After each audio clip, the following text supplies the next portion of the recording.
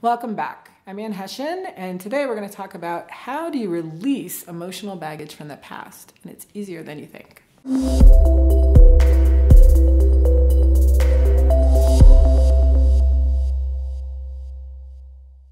Hi, I'm Hession. I'm a medical intuitive and an energy healing practitioner, and we're talking today about emotional baggage, what it is, and what's involved in clearing it from our bodies, our hearts, our minds, and our lives. Before we can understand what it takes to clear it, let's get clear about what it is. As I talked about in my What is Emotional Baggage video, the term emotional baggage can mean different things to different people. I explain it is that it is trapped emotional energy from the past that's literally stuck in our bodies and continuing to affect our health and our ability to heal, as well as coloring and filtering our experience of life. It's causing us to repeat unhealthy or destructive patterns in some cases, keep out love and vitality, get upset over things that maybe don't really need to upset us so much, all because we're dragging around this emotional baggage, this trapped emotional energy from the past. Now, there's a common belief out there that in order to get rid of emotional baggage, we have to talk about it, analyze it, understand it, maybe even relive it. And while I do think that there are times when each of those things can be helpful, in my experience, they're not necessary most of the time. And in fact, individual pieces of emotional baggage can be cleared and cleared permanently in only seconds. The most common form that this emotional baggage takes in our bodies is what we call a trapped emotion. I'm going to explain that, and I also want to recommend the book The Emotion Code by Dr. Bradley Nelson if you want to learn more about it later. A trapped emotion is a small ball of energy that's resonating at the frequency of a particular emotion, like anger or overwhelm, or maybe feeling taken for granted. Most people have hundreds at least of trapped emotions, and each one, it's about the size of your fist or maybe up to the size of a grapefruit. And they're located somewhere in your body or your body's energy field. There's more than one way that we get these trapped emotions in our bodies in the first place. We can create them ourselves, we can absorb them from other people, and we can inherit them. By far, the most common source of trapped emotions are the ones that we created ourselves. So you felt a certain emotion at some particular moment in your life, and for some reason you didn't process it fully at the time. Unconsciously, you held onto it, and so it got trapped in your body, and it's still there, creating an imbalance that can cause problems in your life and your health for years. We can also absorb trapped emotions from other people, sometimes as early as in the womb, where we can absorb a trapped emotion from our mom or someone else that's around at that time, and sometimes we can also absorb them later in life. This is not nearly as common as trapping our own emotions, but it does happen.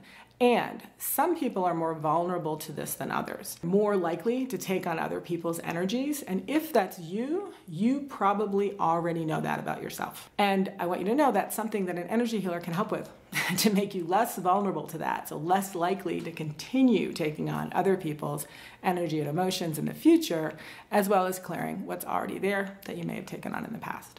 And lastly, and this is where it gets really interesting, we can inherit trapped emotions from our parents. When this happens, we inherit it at the moment of conception from either mom or dad.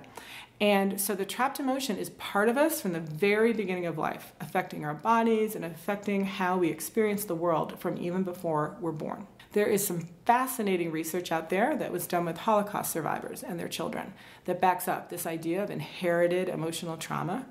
But I promise you from experience, it doesn't take that level of horrific trauma for trapped emotions to be passed on. Almost everyone I've worked with has at least some inherited trapped emotions. And in some cases, it goes back many, many generations, having been passed on from parent to child for hundreds of years in some cases. So how do we clear these trapped emotions? Well, as an energy healer, what I do is I work with my clients to first identify what trapped emotions are underlying the health or life issue that they want worked on. I already mentioned the book, The Emotion Code. You can learn the basics of how to do this yourself from the Emotion Code book. And as a certified Emotion Code practitioner, that's the primary method that I use to identify these trapped emotions that are causing issues for my clients and clear them. And once you've cleared a trapped emotion, that specific trapped emotion is gone for good. It does not come back. If you want to better understand how that looks and what happens in a session to clear this trapped emotional baggage, here's an example. I had a client who came to me with severe stomach pains. She had had them for several months. She had been to several doctors, but unfortunately, nothing they had tried had helped. And let me just take this moment to say that releasing trapped emotions is not medical care. It's not a substitute for medical care. And if you are experiencing severe abdominal pain, you absolutely should go see a doctor right away. I would, okay? And in this case, she had done that and they could not figure out what was causing her pain. After much testing, they weren't even able to give a diagnosis, and none of the treatment they had tried had made any significant difference. And this has been going on for several months when she came to me. She rated the pain as being an 8 on a scale of 1 to 10, so it was pretty bad. In the type of energy healing that I practice, I'm connecting with the client's subconscious mind, which has a vast amount of information about what's going on in your body that's not available to your conscious mind. This is something that should only ever be done with the person's conscious permission, and it's something that you can learn to do as well, even if you don't think you can. And the Emotion Code book is a great place to learn more about that. So in the first session, I connected with her subconscious and I asked what were the true underlying imbalances that were causing her issues. I found a number of trapped emotions that, according to her subconscious mind, were underlying the severe pain. I cleared those, and there are several different ways to clear them. The most commonly taught one is to use a magnet or some part of the governing meridian of the body, which is one of the acupuncture meridians. Because energy healing is working not directly on the physical body, but with the person's spirit and energy body, all of this work can be done over distance. It doesn't require being with or physically touching the person in any way. So we did all of this over the phone, where I, as the practitioner, act as a proxy for the person being worked on. So I identified the trapped emotions and then did the clearing on my governing meridian as the proxy for her until we had cleared all we could for that day. Then we stopped to give her body some time to process that change and to do some healing. By the second session, which was just the next day, she reported she'd been very tired after the session, which is pretty common as the body processes the clearing and starts to use more energy to heal. But the pain was already down to a 3 from an 8.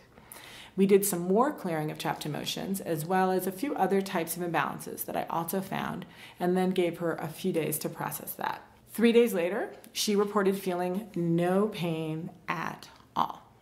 We did do some additional work to help her complete her healing process, but months later, I can tell you that that severe pain has not recurred. I have a lot of stories like that, but I want to be clear that it isn't always the case that people get results that quickly. I've had many clients where the results showed up, but the body's healing process and the work of clearing the underlying trapped emotions and other imbalances took weeks instead of days. But the bottom line is, when we remove the blocks, the imbalances, and especially the emotional imbalances that are preventing healing, our bodies do have a remarkable ability to heal. So it's not me that's doing the healing. It's you. It's your body, cell by cell, that's healing, just like it has always had the core ability to do. But what happens is that we're clearing that emotional baggage, those trapped emotions that have been preventing the healing process. And that lets the incredible healing power of the body get unleashed. I also want you to know that even the inherited trapped emotions can be released. It's a little different, but it's not a lot more complicated than releasing your own emotions, and the results from that can be very profound. But that's a topic for another day. So is that helpful? I'd love to hear your comments below. So feel free to check out the information, subscribe to the channel if you want to learn more, and we'll see you next time.